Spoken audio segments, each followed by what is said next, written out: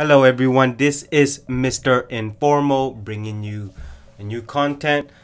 I finally have time to review what was released and what was presented in Basel World 2018. If you don't know what Basel World is, it's basically the biggest convention for all watch lovers, watchmakers, and the biggest convention for the watch industry. That including all types of watches, from the classical, contemporary, automatics, to the quartz, to the digital, and to the smartwatch. So, as you can tell by the title, small is in. Will small be the trend for 2018 and in the future, or are companies bringing back the normal size watches? What I mean by normal sizes will probably range from 36 to 40 millimeters. Those are the normal sizes. 42 and above are usually big. They look like wall clocks on my wrist. The maximum I will go when it comes to watches is 40 millimeters. I do have a 40 and a half, which is the Orient Bambino. Absolute beautiful watch. So let me give you why small is in for the 2018 in the watch industry, because a lot of these brands are big brands and they brought in normal size watches. I'm talking about from 36 to 40 millimeter maximum, and a lot of people who love classic watches and vintage watches are gonna love these watches. And so let's begin with the big one. So Tudor, however you want to pronounce it, released the Black Bay 58 at 39 millimeter, and that is smaller than the Rolex Submariner or Submariner, because the Submariner is around 40 to 41, around there. And this is a big one. I mean, Tudor is going back to their vintage sizes, the yesteryear, and this Black 58 comes in black, silver, and the bronze, or it could be rose gold, one of those. And it uses a smaller and thinner caliber, the MT5 402, which is 26 millimeter diameter. And just so you know, it's an in-house movement with a 70-hour power reserve, and this is a 200 millimeter water resistant, and it comes with a steel bracelet, and it will be around $3,600. The Black Bay 58, it is absolutely beautiful. I cannot wait to see this in person. With the black, could be a bronze with the red top of the clock marking, and I'm sure the loom is absolutely spectacular. I'm not gonna doubt this, because this is a Black Bay. This is Tudor's best-selling watch. I know there's also the Pelagos. I think the Pelagos is absolutely beautiful too, but I would love to see it in 38 or 39 millimeter size, because I do think that is the perfect size for anybody. I actually think the 39 and 40 millimeter is the perfect size for any dive watch, for anybody. And the only thing I could see this is making it an official dive watch, even though this is a dive watch, is the crown guards. It doesn't have any crown guard on it, but I mean, it's obviously it's water resistant and it's probably sealed, and it does have the Tudor Rose emblem on it. I'm not entirely sure what a lot of Tudor owners already feel about this, because I'm pretty sure they're gonna like this, and I'm certainly going to like this. It's certainly cheaper than the Submariner. So moving away from the Swiss is the Seiko SJE073. It's an in-house movement. The dial is a waffle textured design. It's 40.6 millimeter in diameter, and it's costing around $2,200. It is only, we're looking at 9.8 millimeter thick. That is thin. So this is a dress watch. and I'm pretty sure it could also be an everyday watch. This may be the only watch you need. It has a date on the 3 o'clock, but this is one of those watches that when you wear it, it doesn't even feel like you're wearing it.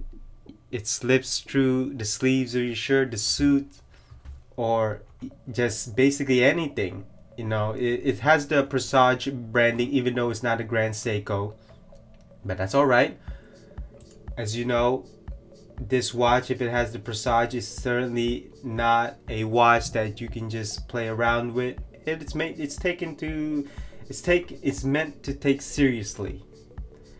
And this watch is absolutely beautiful. It has the markings on it, the date on the 3 o'clock. It has a blue seconds hand. It even has the blue Presage writing on it. Steel bracelet. It reminds me of the Sarb. I might actually prefer the Sarb due to its price, because the Sarb is, well, now it's been discontinued. Prices went up. It's around $300 now, $300 to $500 now, depending on the seller. But I mean, it's an absolute beautiful watch. For those who love the 40mm size, this could be the watch right here. And then third thing, we got the Oris 65. The announcement is in the PVD rose gold colorway. It's a dive watch. It made of obviously steel with bronze on it.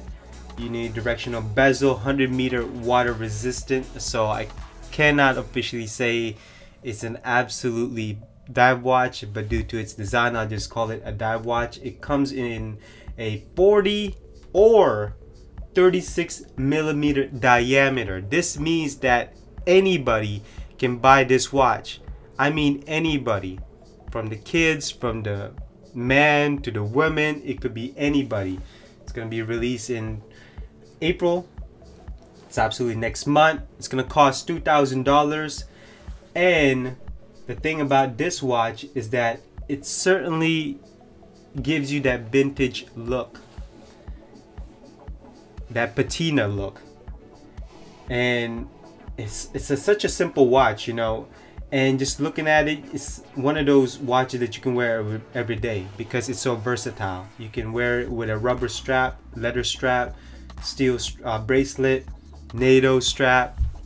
I mean, it's just a versatile watch. And if you want an everyday watch without having to go diving, obviously you can swim in this, but go diving, then this is the perfect watch for you.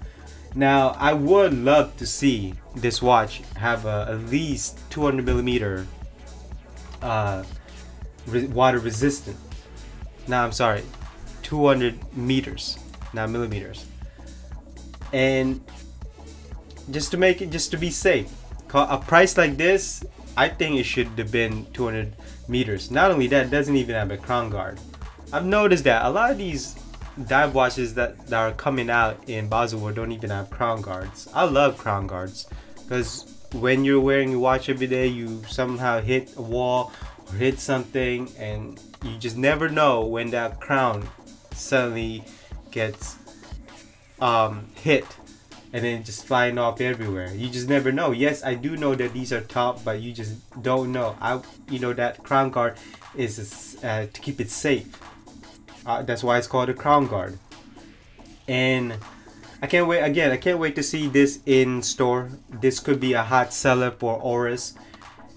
I can't wait to try it on in store. Absolutely, I want to see how the lume is. It's just, I'm just worried about the 100 meters. Tell me what you think about this watch. You know, I'm still 50-50 on this watch. So another announcement. We got a Omega. It is their 70th anniversary, I think, of the company, and Omega has decided to release 2 special editions of the Seamaster. One with this chronometer seconds on the 6 o'clock position, and that's without seconds hand, and then the second one has a second hand without a chronometer. Now this watch comes in 38mm. That is an absolute perfect for a dress watch. The movement is a Omega 8806 master chronometer and an 8804 master chronometer. That's for the small seconds. And the 8806 is on the chronometer on the 6 o'clock position. It comes with a price at around $6,100. Are you kidding me? You could buy a used vintage or just a Submariner with that, and the Submariner has a stronger name.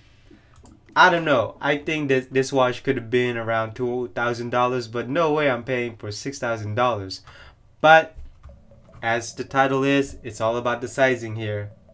So this is an absolute beauty of a watch. It certainly is a classical. It's certainly special to Omega, because if they weren't, this would have never been released. Which one would I prefer? That's a tough one.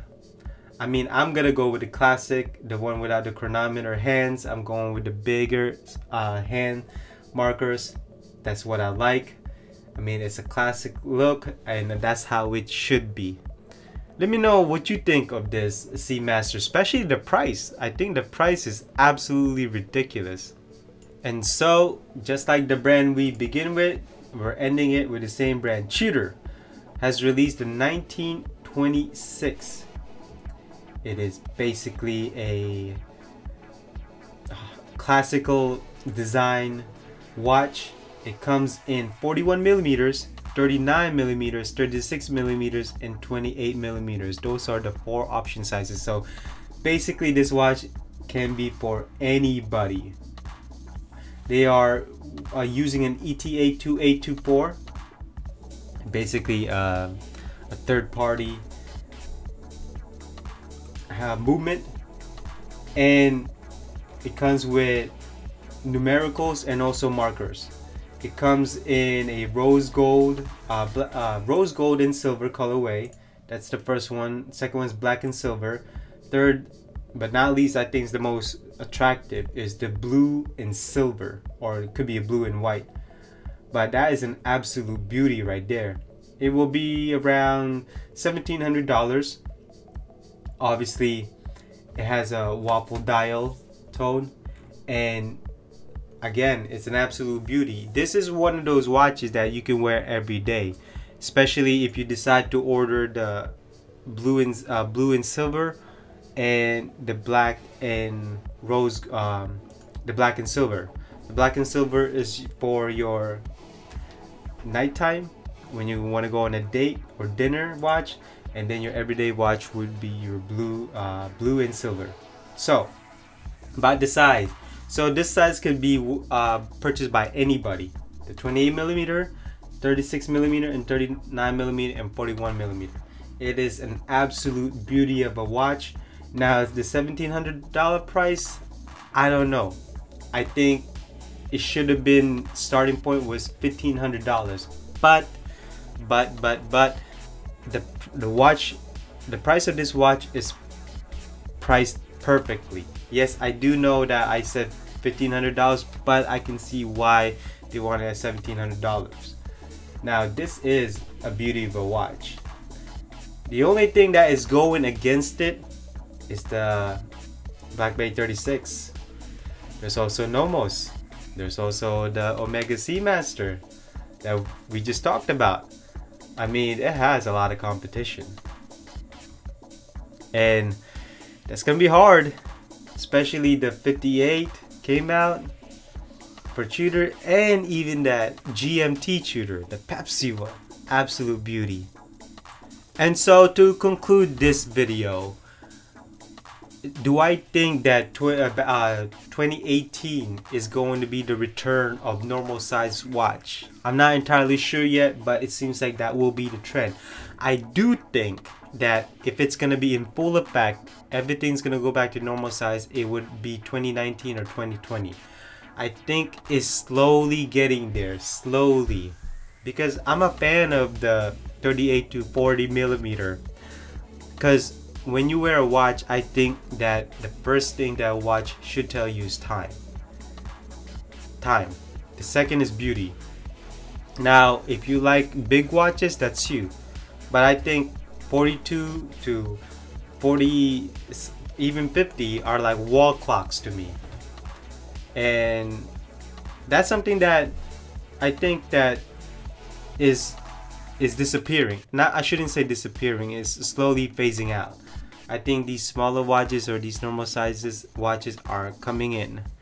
And so let me know down in the comments of what you think of this normal size trend coming in. I will see you in the next content. Bye bye.